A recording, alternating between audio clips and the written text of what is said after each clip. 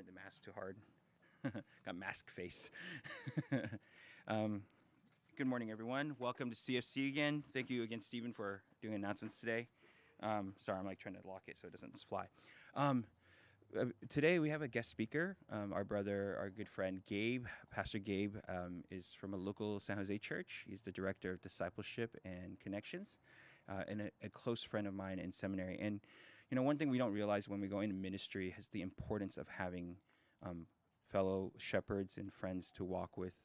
You know, you think you kind of do it yourself, and it's kind of a very dangerous place to be, especially in ministry. And Gabe and I have been friends through seminary. I think we're just buddies through 3-4 years of school, and then have been able to journey for the last 10 years as fellow colleagues in the work. And so we've been able to go through each other's ups and downs, supporting each other, praying for each other, encouraging each other, challenging each other. And so I'm very excited to have him here to share. And when I asked him if he would like to share with us, and we talk about it, I think the series, he was like, hey, I'd share from the series, support to the flow of your thought process. So he's going to be preaching from 1 Samuel as part of our series. So it's really cool to have Gabe willing to do that for us. Gabe's family's here. I think Gabe's wife, Lori, and their children in the back. And so you can say hi to Lori later and welcome them. And so with that said, I'm just going to have him come up, a good friend of mine, Brother Gabe, Pastor Gabe. Okay.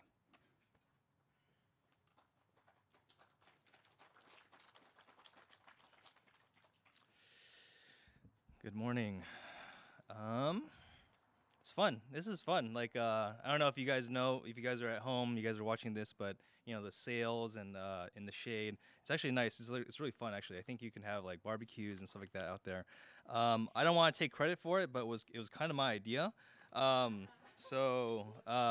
Yeah, so it's, you know, whatever. I didn't do it. It was just an idea, but someone actually had to execute on it. So, you know, get more credit to them. I'm glad to be back again. It's really fun. Again, welcome to those who are, you know, watching online and at home.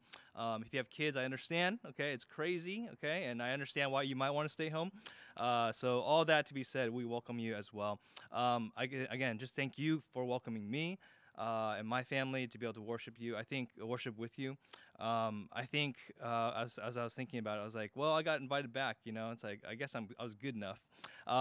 And it's kind of like how I kind of approached high school. It's like I kind of was good enough to get through. So, anyways, don't be too cool for school. You know, go to school and, you know, get past that. But I'm just glad to kind of be back here again with you today. So we're going to be in 1 Samuel 3. I heard and I was following along, so I'm kind of journeying with you. I was hearing Pastor Helicon kind of talk about, you know, the judgment and all that stuff. And it's like, wow, this is really harsh, man. Like, I feel kind of bad, you know. I don't want to do ministry anymore because, you know, everyone's like, you know, everyone's failing, right? So actually, that's part of my story. When I was first became a Christian, one of the things that happened at the churches I went to at first was that there was a lot of kind of moral failures.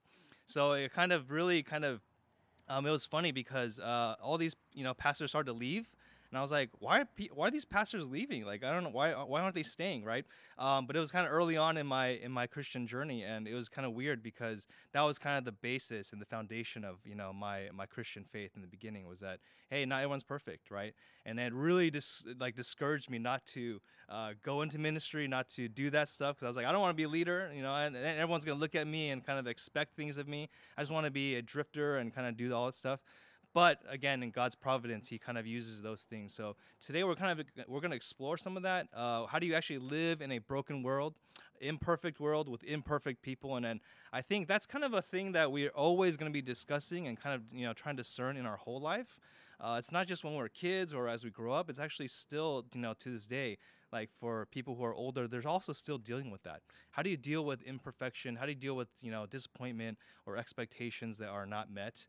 There's a lot of those questions that, you know, we continue to discern and kind of figure out even as we grow and as we mature, hopefully, in the Lord. So let me pray for us, and then we're going to read in 1 Samuel 3, the whole chapter. And it's not that long, but it's a fun kind of chapter and story. Father God, we ask that you be with us. Again, just to echo the words before in song, that the battle really belongs to you. We're on our knees, and you're fighting our battles for us. We're journeying along with you. You are our Lord. You are our Savior. You're the one who guides us. So help us to lean on you and listen to you with eyes open and hearts open and ears open as well. Says that what you need us to hear, that your words will not fall flat, but that it will do good and come and never return empty. So we thank you in Jesus' name. Amen. 1 Samuel 3, prophetic call to Samuel. Maybe that's what you hear in your passage, but I'll tell you what, as I was preparing this message, I was kind of meditating on this. It was hard because it's not so simple, right? I think as you continue to read maybe scripture and as God kind of speaks to you, you realize you don't know what you think you know. As you read scripture over and over again, you find out different things about it. God speaks to you differently. You find details and things that you may have missed before. It's not just a Bible story you kind of heard in Sunday school or as a kid, but actually there's much more depth to it. And I think that's kind of the beauty of God's word, as it could speak to children, but at the same time, it also speaks to those who are more mature, who think they're more mature, to only realize that, hey, we're still children. Even as we grow older, we're still children of the Lord. So here's 1 Samuel chapter 3. Now the boy Samuel was ministering to the Lord before Eli, and word from the Lord was bare in those days. Visions were infrequent. It happened at that time as Eli was lying down in his place.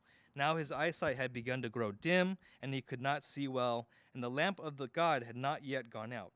And Samuel was lying down in the temple of the Lord, where the ark of God was. That the Lord called Samuel, and he said, "Here I am." Then he ran to Eli and said, "Here I am, for you called me." But he said, "I did not call you. Lie down again." So he went and lay down. The Lord called yet again, "Samuel." So Samuel arose and went to Eli and said, "Here I am, for you called me." But he answered, "I did not call, my son. He lie down again." Now Samuel did not yet know the Lord, nor had the word of the Lord yet been revealed to him. So the Lord called Samuel again for the third time, and he arose and went to Eli and said, "Here I am, for you called me."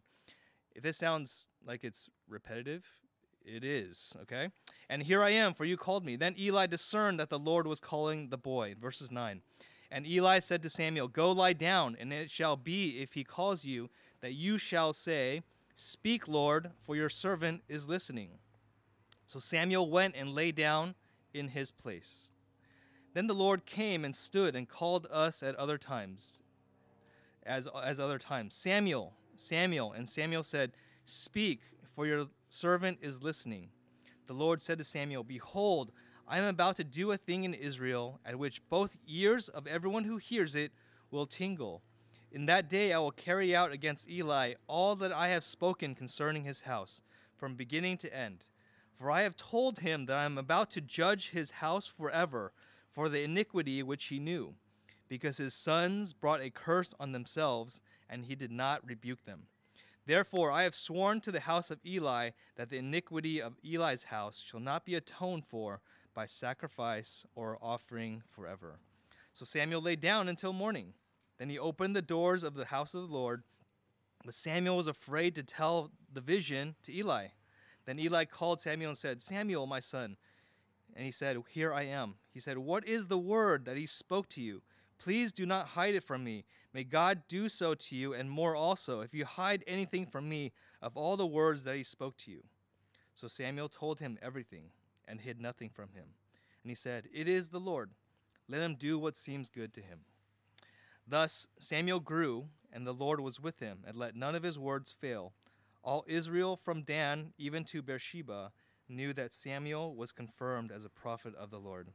And the Lord appeared again at Shiloh, because the Lord revealed himself to Samuel at Shiloh by the word of the Lord. This is the word of God. Today's topic: a dim light in even a dim light shines brightly. Okay. There's a lot of play on words here, right? There's a light and darkness. Even as Eli is hearing this, he's seeing he's trying to see, but he says the light is dim. He's getting old, right? There's a sense that your eyesight begins to go. You need glasses, okay? Glasses are an old man's thing, right? You need glasses to be able to see. Your hearing starts to go. You need hearing aids. There is this sense that the light is beginning to go out, and it also mirrors how how Israel is hearing the Lord as well. They hear kind of dimly. They're not clear as to what the Lord is saying. It says the word was infrequent, right? So imagine this time. Imagine maybe in time of yours, maybe it's currently right now, where you have a dry season where you're not really hearing from the Lord. Or what God is saying is you're not really hearing, and it's really infrequent. You're not sure if your prayers are hitting the ceiling and just bouncing off. There's this sense that you're not sure. I'm not sure if I'm really hearing from the Lord. It was during these times there is a play on words, a light and a darkness. And we see there's a lot of darkness in Israel at this time, but yet God's light, even dimly, is still speaking to his people, especially to Eli, and as we see here in Samuel. So, imperfect people. This is our first slide. Imperfect people in a world mixed in light and dark. Here's the problem of heroes. As we read this, we want to look for heroes. We want to look for leaders. We want people to rise up, to guide us, to give us wisdom, to give us guidance. Yet we know that even as we're looking at 1 Samuel, we see, in a world where leadership, we feel like leadership has failed us in a lot of different ways, but we see this problem of heroes. Eli is supposed to be this high priest who is supposed to be the leader of Israel. Yet, it's easy to poke fun of him, to say, well, he's not raising his kids well, he's not rebuking his kids well, and God is judging him for sure, okay? He is definitely judging him. That's abundantly clear. His house will not continue, okay? So that's very clear. Justice of the Lord is coming. The problem of heroes, one, is like Eli is not that perfect leader. Yet, God still uses him to instruct Samuel. Samuel is this guy. He doesn't know yet what he's doing. He's just kind of hanging out in the house of the Lord. He was dropped off as a baby, right, by his parents, and he was a miracle child, so they named him Samuel. God heard him. God heard Hannah, that beautiful musical song that she sung later, previously in the previous chapter. But what they see is that even Samuel, he's in the house of the Lord. You can be in the house of the Lord and not hear from God, or just not know God. This is Samuel. He's being under the tutelage of Eli, who is an imperfect leader. You will look at people around you in your church and you'll say, there are imperfect leaders. And you'll say, well, they should be perfect, right? There is this judgment in this sense. But we live in a world where people are imperfect, and a world mixed in light and dark. The problem of heroes is that as we see that, as we look that, we place an expectation on them to be our leaders, to be perfect people. And when they fail us, we fail because our faith fails, because we put our faith in those people. And while we should follow, honestly, faithfully, as it says in Romans, and, even the authorities, we understand that we follow them with a discerning heart and a discerning eye, knowing that they are imperfect, not perfect leaders. But God is still using them for your good. We see that with Eli. Samuel hears this from the Lord. He doesn't understand it, right? He calls it three. God speaks to him so many times. He doesn't understand it. He thinks Eli's calling him, and Eli says, oh my gosh, go back to sleep, go back to sleep, go back to sleep. Stop bothering me, right? So he finally says, okay, let's try something different. It's not just go back to sleep, but go back to sleep. If the Lord, it seems like if the voice calls you again, it's the Lord.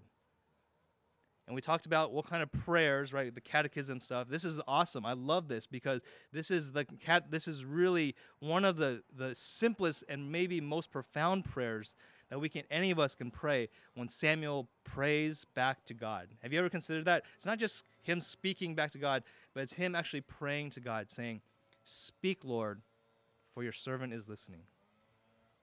If you have nothing to say, you don't know what to say, this is the easiest prayer to say. To say, "Speak, Lord, for your servant is listening." And you wait, and you wait, and you wait until you hear something or he hears something from the Lord. This problem of heroes, we see that even Samuel, the great prophet and the great, priest that is to come, he didn't start off perfect. He started off needing tutelage, mentoring, even from an imperfect pastor, an imperfect high priest in Eli. My question, being a cynical person, is this going to work? Because Eli obviously failed with his own kids, they're priests. Why is this going to happen with Samuel? And I have my doubts, right? And we know the whole story, though, so for some reason it happens and it works. But I would have my doubts going to a failed parent, to a failed pastor. But we know that this is what Scripture is all about. It's saying, do not trust in man. Do not trust even in your own feeling or your own perception. But in an imperfect world, you don't trust in things of this world, but you look heavenward and say, I trust in what the Lord is doing. This is the problem of sin. The problem of sin is that it infects everything, even our own perception and our own attitudes and our own feelings in that sense as well. There is nothing that is in this world that is perfect. All is corrupted. And I know the Lord redeems all of that, but we also know that we live in a world that is still ruled by Satan, the prince of darkness, that we still are battling and we still are not yet there in perfection. Until we get to that place, there's plenty of work for us to do. This is the problem of sin. It doesn't just infect the world and those leaders, but it actually infects also us. There's inward dwelling sin that impacts our perspective and even how we see things in this way. Here's the problem also, the problem of idealism. And maybe it's a problem of sin, but as we idealize different things and we want to see the perfection, we want things to be purely black and white. We also know that we live in a world where it is not black and white. There is right and wrong, but then there's a lot of in between where there's something called process or seasons. There's something called progress. But idealism tells us the problem is that we want everything to be perfect right away, right now. And when it isn't, we're disappointed. This is the problem of idealism in our world, that we cannot see, even in our political system right now. This is why it's so hard for people to get along, because we consider each other enemies, when really that idealism is that nothing perfect is found in one political party or one person or one life circumstance. None of our perfect life exists in this world, but does exist in a person, in Jesus Christ. We don't look inward and we don't look at the problems of this world and say, I'm trying to find perfection. It won't be found. But you look towards the Scriptures, you look towards the Lord, and there you find perfection and the ideal. But we live currently still in a place of sin and brokenness and life in a sinful world. It's an imperfect world, in a world mixed with light and dark. The second thing that we want to address is this. How might the Lord speak to us? I think it's timing and repetition, okay? God speaks to us in meditations and reflections. So as Eli is kind of meditating, he's in the house of the Lord, you have to wonder, what is he kind of thinking on? He's reading the Scriptures, he's studying them, he's meditating on them, but there's failure, obviously, right? And he's teaching Samuel how to do this. And he's reading the Scriptures and he's meditating on this all day long. And yet, it's very clear that Samuel doesn't know what he's doing. Just because he's meditating on those things, he has no idea until God lights that fuse. We can prepare all we want. We can be doing all we can. Yet, if the Lord does not, spark that, if we don't invite the Lord into that process, it won't happen. God speaks to us in our meditations and reflections. What is it that we are meditating on? Samuel's in the right spot. He's got advantages, okay? He's in the house of the Lord. Eli's got advantages. His children who are failures, failures, they're going to be judged upon. They had advantages to being in the house of the Lord. Yet, they failed. Yet, what they meditated on, just because they were in the house of the Lord, because they were in a position, the children, okay, his sons, just because they were in the house of the Lord in positions of authority, they did not use those things for God's good and for the good of all people, right? What is it that you think they were meditating on? They were meditating on food, right? We heard last week they were eating the fat. They were trying to use their positions for advantage. What is it that they were meditating on? It surely wasn't the scriptures, even though they were surrounded by it. It's something to reflect on for ourselves. What is it that you are meditating on? We always say meditate on the scriptures, meditate on the Lord. But here's a different take on meditation. What is it that dominates your mind and your heart all day long? What do you think about a lot? What do you worry about a lot? That's called meditation. You are actually meditating on those problems or that situation or ruminating on it and kind of discussing it in your own head or with others, and that's a meditation. There's nothing wrong with conveying our concerns, confessing our sin, reflecting on our difficulty and things that we're going through and our problems.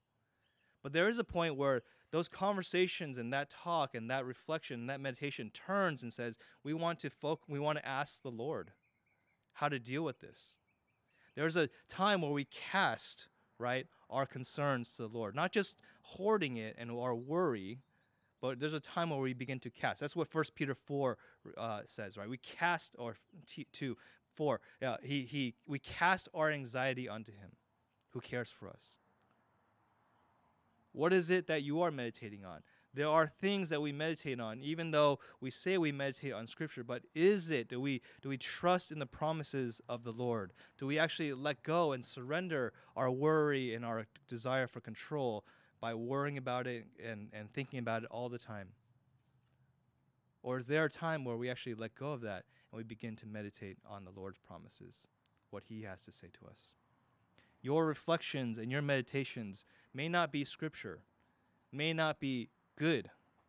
As you turn your mind and your hearts toward meditating on the Lord, that will change your hearts. The Lord will begin to work on you in this way. And this is where it says our posture toward God matters. We find in Samuel, he prostrates himself. He says, "Speak, Lord." He puts himself in a place where he is ready to receive. There's a time where there's prayers, and I'm guilty of this. There's times where I pray and all I'm doing is talking. I have relationships like that where all I'm doing is dumping and venting, right? I call it emotionally vomiting, right? Blah, okay? And there's a time and place for that also.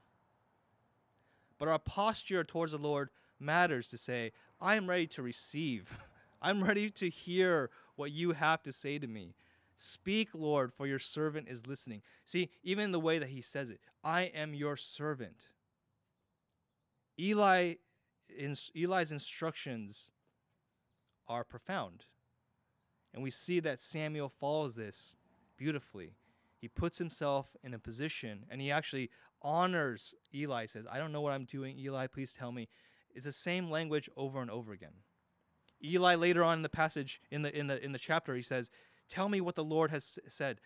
And actually Samuel does this. He honors it. He puts himself lower in a humble position to actually receive that. This is a beautiful picture of who we are to the Lord. That if when we come to him, we say, let me speak so I can receive and hear from you. This is the beginning of wisdom, right? It says, as it says in the scriptures. The fear of the Lord is the beginning of wisdom, to know that what he says is, what he's speaking to us is priority and paramount. And 3, our circumstances are clues to our journey. Something to use to discern. If God is beginning to use repetition, right, in Samuel, God speaks to him 3 times. He goes to Eli 3 times. He wakes him up multiple times. If you're having trouble sleeping and you continue to think about something, that may be a clue to your circumstance. God may be speaking to you through your circumstance. Often he does speak to us through our circumstance, trying to shake us of our control or shake us of our own, comfort. Often where we find difficulty is where God is challenging us in our comfort to grow through that struggle. Oftentimes we'll pray for that struggle to go away when actually God wants us to go through it. I'll say it again. Oftentimes we will try to pray that struggle away in that circumstance when actually God wants us to go through it. That is the very tool that God uses to refine us, to give us wisdom, to make us more mature. When we begin to shake that comfort in our own control of our own lives to actually rely on Him. It's a good question. When was the last time we actually relied on Him for our discretion or our decision making or a choice? Or were we simply guided by what we wanted and what we needed? This goes on, and this follows, where we want to go next in our terms of our feelings and our process and response. And hoping this is helpful for some of us as we see the scriptures. Our hearts, and then I'm pointing this out. Our hearts are revealers of who we are, not a reliable guide. Okay, let me say that again. Our hearts are revealers of who we are, not a reliable guide. We see feelings in here, okay? Maybe that's something that I've been starting to pay attention to, the interactions that the people have to the Lord, to one another. We find that, that Samuel's unsure, so he asks Eli. But yet, there's a scene down here where he's afraid, right? It says that Samuel's afraid to tell Eli. There could be many reasons. Eli's unreliable. He's untrustworthy. He's just old. He can't hear me. He doesn't have any more wisdom. He's dumb. There's a lot of reasons why you would not go to Eli. You would not tell him, right? Maybe part of it was because simply Samuel's a nice guy. He doesn't want to hurt Eli's feelings. This is bad news for Eli.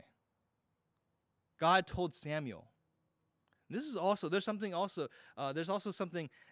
else in this that's kind of doubly it's kind of like God throwing shade, okay? It can feel discouraging. God speaks to Samuel, a boy who doesn't know him yet, to pass a message to Eli. Eli has not heard from the Lord. This is a time where the visions of God, God speaking to his people, were rare. And instead of speaking to the high priest Eli, God chooses to speak to Samuel, a boy who barely knows the Lord in any aspect. And then he tells him, hey, Eli, that high priest guy, that mentor of yours, his house is going to be in ruin. I'm going to destroy him. Ouch. That must be doubly humiliating and embarrassing, right, to Eli, to know that his house is not going to go on. It can't be atoned for by sacrifice, as it says, but also to be spoken to, God not speaking to you, but to you through Samuel, a boy that you're mentoring. That is humiliating to the core. I would feel humiliated, as would you. This feels like it's the wrong way. Yet, let's give credit to Eli here, right? What he says is, this is good. Let the Lord do what he wants. And this starts to create a certain aspect, right? To create a certain empathy for Eli. And we have to be careful with our hearts that we're not totally judgmental towards those who are imperfect. Because again, even through imperfect Eli, God does many wonders and continues to help Samuel in this way. Our hearts are revealers of who we are, not a reliable guide. Amidst Samuel being afraid to say these words to Eli, God does something wonderful. Eli doesn't respond, angry or upset. He says, okay, this is the Lord's will. Let it be done. Can you believe that you are still called? And I do believe that Eli was still called to play a role in Samuel's life. Can you believe, right? Do you know, I guess, that you can still be called? 1 Peter 2, we are called to be the priesthood of all believers. Do you realize that you're still called, even if you are imperfect?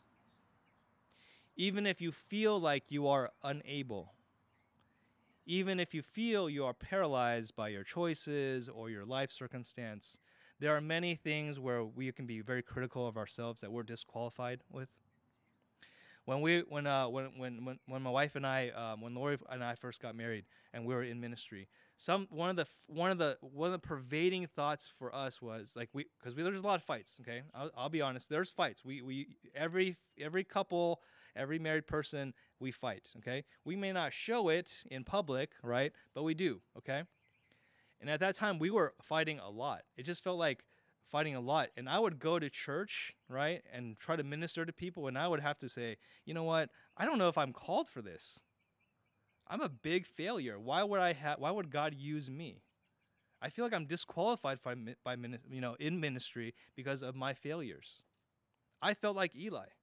I felt like I was not able to do what God did because of my own feelings of self-condemnation. Maybe you feel like that. Maybe you feel like me in the sense that I can't volunteer. I don't have time. I don't have energy. I'm not capable. I don't have the right tools. I'm not ready. I'm not ready for what God has called me to. But the worthiness of the call is not dependent on the person that is called. It is dependent on the one who calls. It is him who calls that makes you worthy. Not you being worthy, then you are called. That's not the way it works. That's not the way grace works, right? Grace is given freely, not because you are deserving of it, but because you are undeserving of it. And if you are in the same way, endowed by grace by the Lord, he saw fit to do that for you. Who are you to say that you are unfit to receive that calling as well? You are called even if you are imperfect. You are called even if you feel uncalled. You are. We are the church. This worry and anxiety, right, are just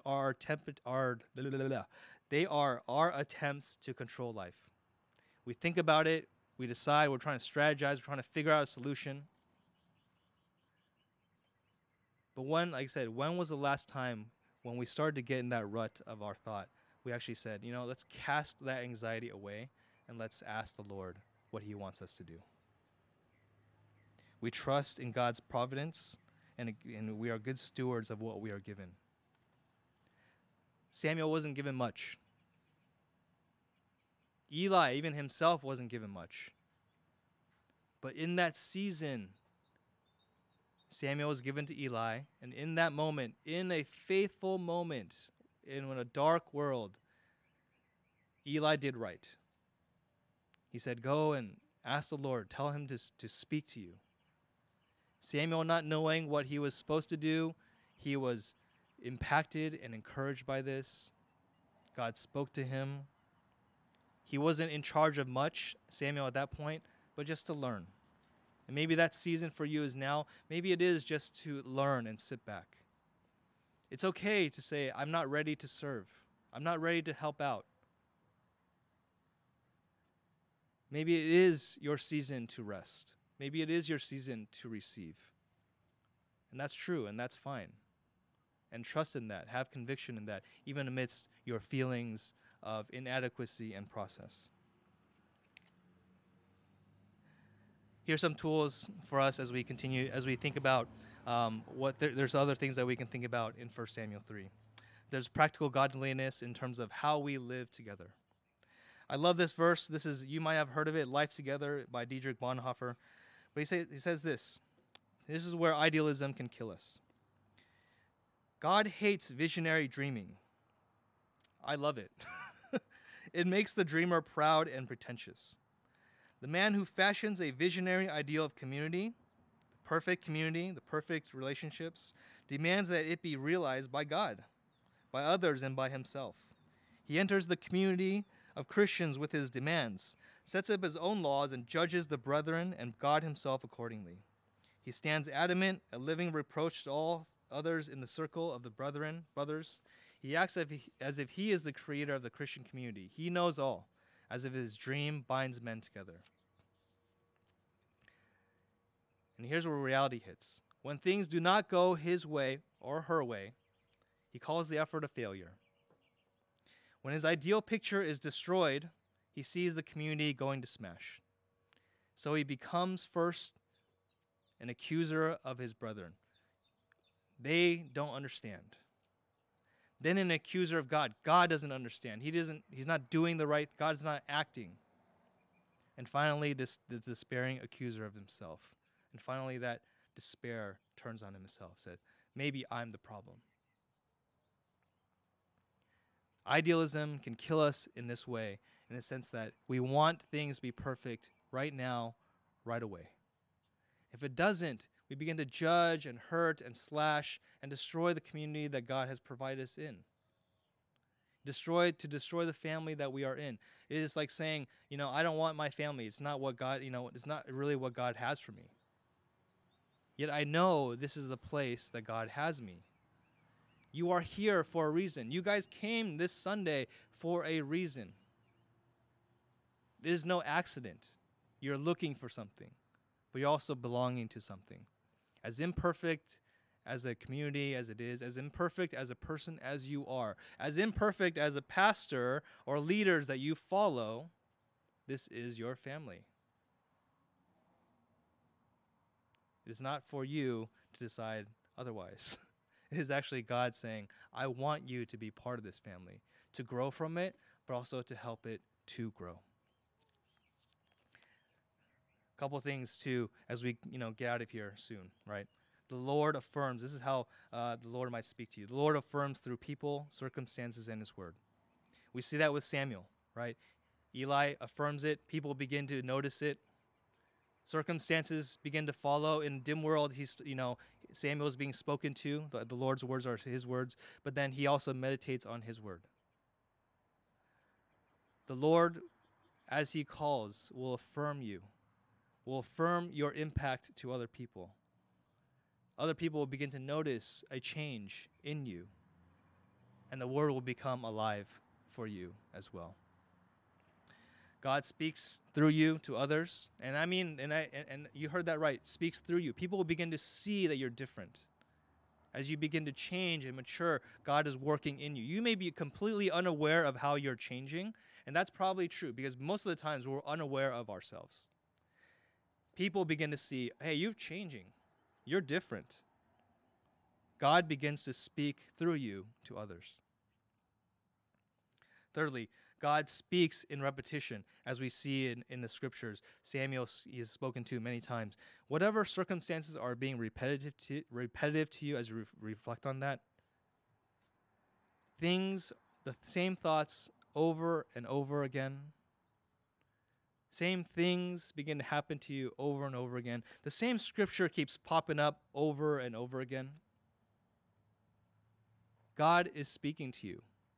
Pay attention to how God is speaking to you in that repetition. We see that in the scriptures. We see repetition again and again. Samuel grew into the Lord. We see that God speaks to Samuel. God speaks to Samuel. God speaks to Samuel. Go to sleep, Samuel. Go to sleep, Samuel. We hear this over and over again. God will speak to you in repetition. Sometimes in words, sometimes in people, sometimes in themes. But He is speaking. He may not speak to you directly all the time. We may not understand. But if we begin to hear repetition, repetition, repetition, it is time for us to stop, meditate, and pay attention to what the Lord might be speaking to us. The work done in you is greater than the work done through you. And this is important, right? I don't want us to skip through this. The work done in you is greater than the work done through you. As great things happen through Samuel, and I'm gonna spoil the story as we go through Samuel, okay, a little bit. We think, because if we have good leaders, then the community will become good. Let me spoil the story. Even when Samuel does become the high priest and the leader of Israel, guess what happens a couple of chapters later? You know what they do? They say, we want a real king. Real king? What real king? God is your king. No, we want a king. And this is where Saul comes in. Even amidst great leadership, even amidst God as the king of Israel, God as the leader, with Samuel, a man that is listening to the Lord, his people still stray. Good leadership doesn't always equal good people. It helps a lot, for sure. But we have to be aware of the people in our own hearts that we can still stray. We cannot put our faith simply in a person or a leader or even ourselves. We have to be on guard that sin infects all these aspects. Fear and doubt. The work done in you is greater than the work done through you. Fear and doubt, even amidst Samuel's doubts about God, about his words, about how he might speak to Eli. Fear, uncertainty, and doubt. We think because there's fear, uncertainty, FUD, we call it FUD, right? FUD, when there's FUD in the room, in our minds, in our hearts, all around us, just because things are there does not mean that God is not working. You can be fearful, you can be doubtful, you can be unsure, you can be uncertain, you can be very unconfident. Yet God will speak even in that. And faith is still possible, even in those moments. And I would even gather to say, faith is most strong and most bright when there's fear, uncertainty, and doubt. And when there's fear and uncertainty and doubt, it is not for us to just dive in and kind of mull it over and kind of, be afraid, but actually at that moment is the time where we actually are to step out and listen to the Lord and see where his light is shining. Our world today thinks that to become more enlightened and to become smarter and more wise, we are to look inward. We look at our feelings. We look at reflecting on who we are. We want to be the person who we want to be.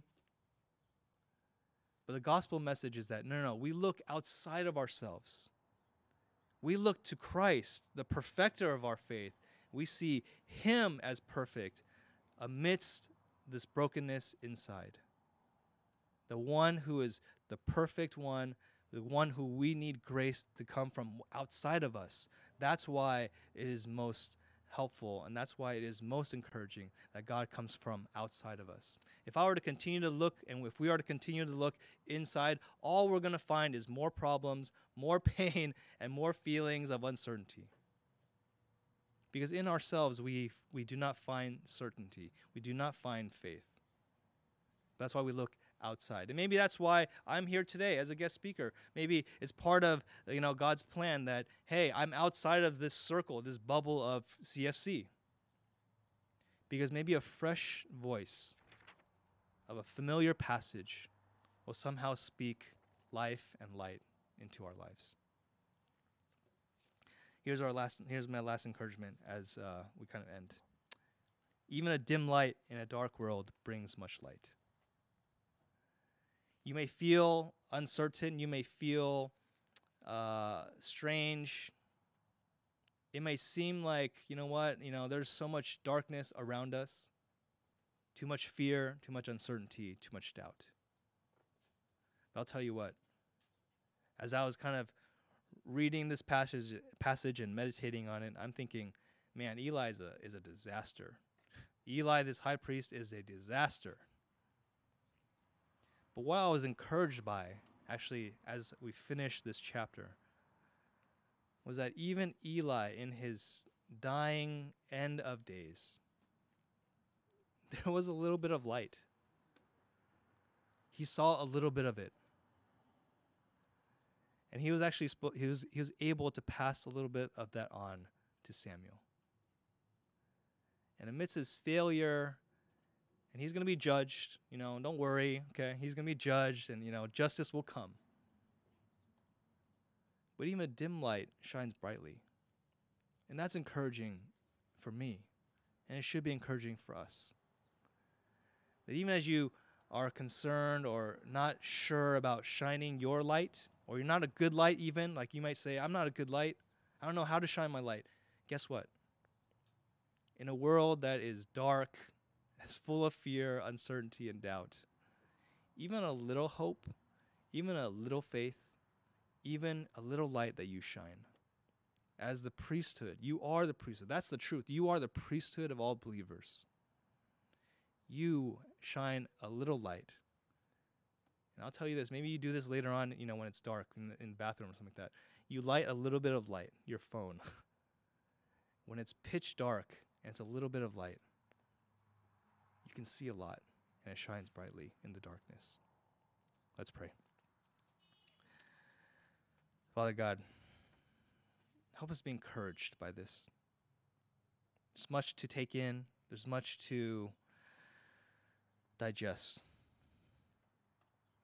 But Lord, at the end of this, help us to realize and help us to see with new eyes that you have given us light to follow, that you have called us to be lights in this dark world. Help us to shine brightly, or as brightly as we can.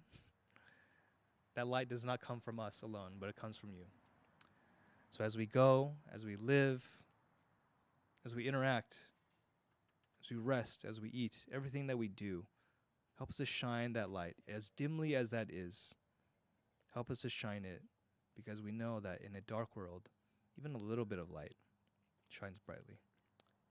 Thank you so much. In Jesus' name, amen.